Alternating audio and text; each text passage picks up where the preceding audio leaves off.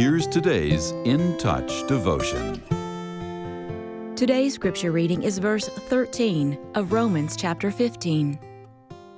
Now may the God of hope fill you with all joy and peace in believing, so that you will abound in hope by the power of the Holy Spirit. Hope is usually defined as a desire for something accompanied by the anticipation of receiving it. If our expectation isn't fulfilled, it's easy to become discouraged.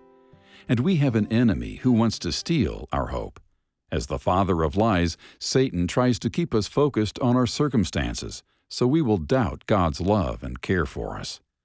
So at times, we may feel desperate and abandoned, but emotions are not reliable.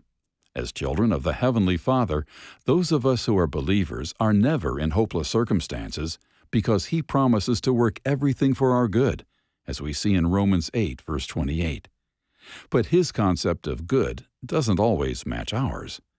Too often we set our hopes on the material things of this world, whereas God prioritizes our spiritual well-being.